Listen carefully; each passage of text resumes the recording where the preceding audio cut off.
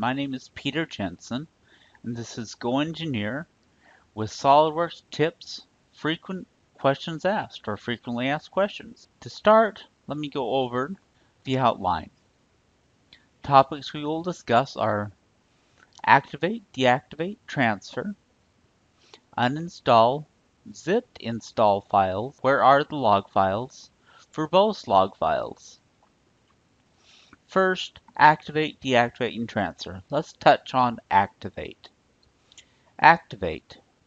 How do you activate your new installation? Well, there's two different methods. You can activate over the internet, or you can activate by email. For some people who have securities in place where they cannot access the internet or do not have the capability to have internet on their computer station,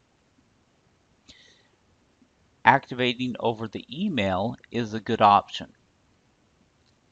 How do you activate your new installation?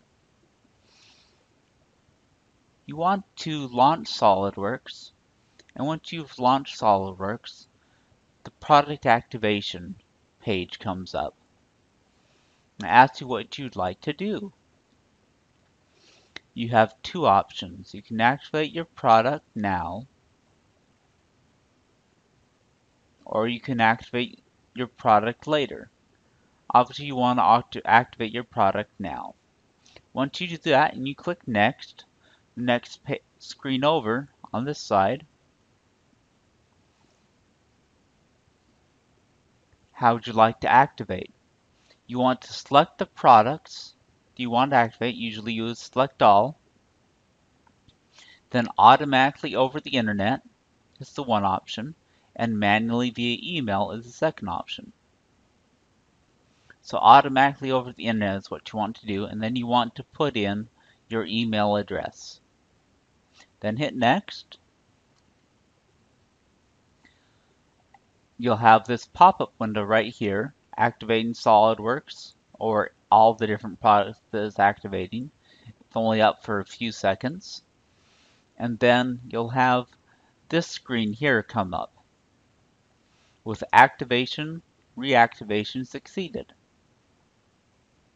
Once that is finished, hit Finish, and then you'll have the SOLIDWORKS license agreement come up, and you just want to read through that and hit Accept. Once you hit Accept,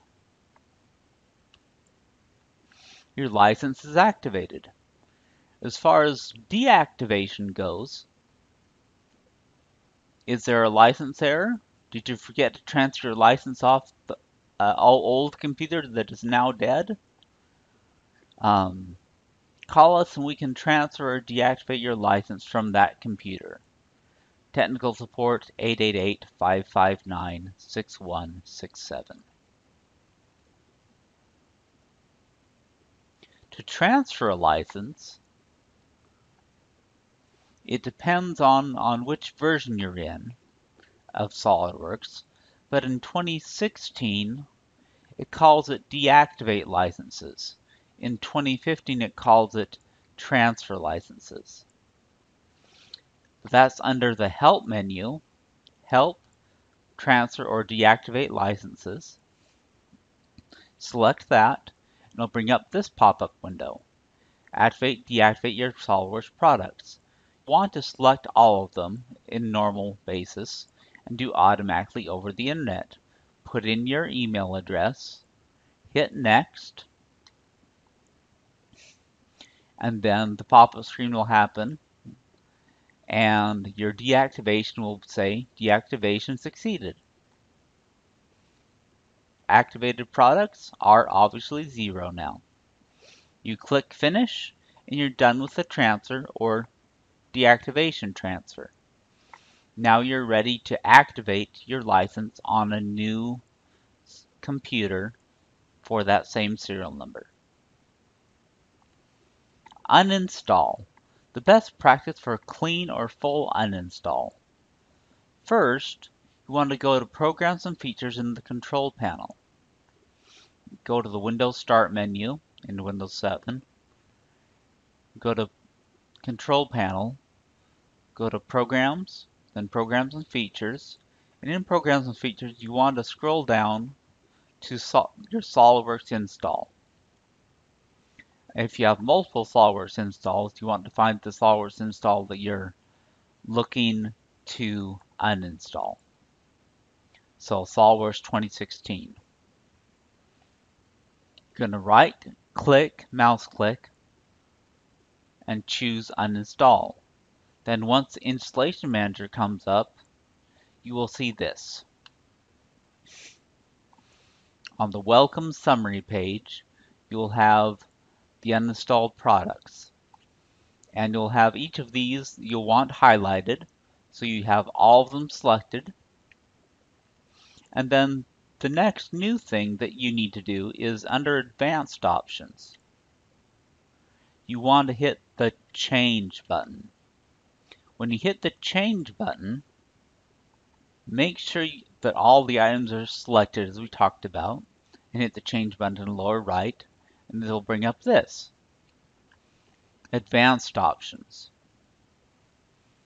Program files and folders are going to be automatically selected. Select the registry note entries, the data files and folders, and if you want, you can select the download files and folders for a totally clean uninstall. Once you have done that, you click back to Summary, and you'll have the entire installation uninstalled. Zipped files, zipped install files for SOLIDWORKS. Best practices for zipped install files. First of all, you want to download from either the customer portal of SOLIDWORKS or contact GoEngineer for the installation media files. It'll come in an email in a link. Once downloaded, make a new folder on your C drive that is called SOLIDWORKS 20, let's say 15 or 16 Service Pack 5. Copy the downloaded zip file and paste it in the newly created folder. If it is not zipped, then still copy the media to the newly created folder. If it is zipped, right-click on the zipped file.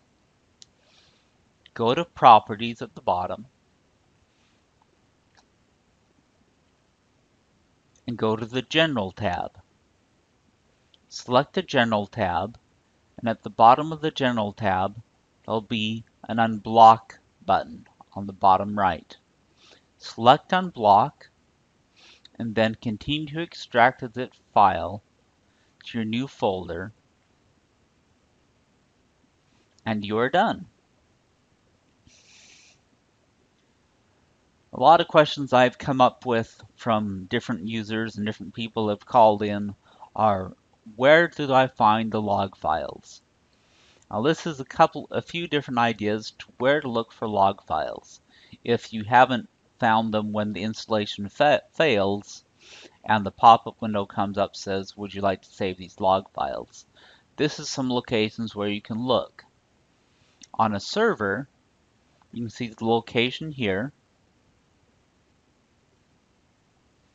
On the client machines, it can be either here or here. Either place is a good one to look and to see which log files you can send. Try to send as many as you can that are most current in date according to the failed install. Next, creating verbose log files. When installing, if the install fails and the log files that you've sent us do not show enough data, you can create a verbose log for the next time when you try the install. This will give us a better idea of how to fix the issue. A verbose log is an in-depth, detailed log file that includes a lot more information than just a regular log file. Here's how it's done. Creating a verbose log file. Again, in Windows 7, go to your Start menu, go to the Control panel, go to Programs, then Programs and Features, or you can start the Installation Manager. On the Welcome screen of the Installation Manager, look at the top left SOLIDWORKS icon, and then left-click on your mouse. This will be shown right here. Here is the icon that I am talking about. You're going to click on it. It doesn't matter left or right. Either way will work. Go down to Installation Logging Levels. As default, it's going to be low, which is the fastest way to install. But if you want to create a verbose log, you want to select high. Yes, the install will be slower, but also will generate a better log file, a verbose log file, that will be able to be used to identify why your install is failing. And then continue with the installation. I appreciate your time today and being able to review the different topics regarding activation, deactivation, transfer, uninstall, zipped install files, where are log files, and verbose log files. This is Peter Jensen with GoEngineer Technical Support, and I appreciate your time today and have a great day. Bye-bye.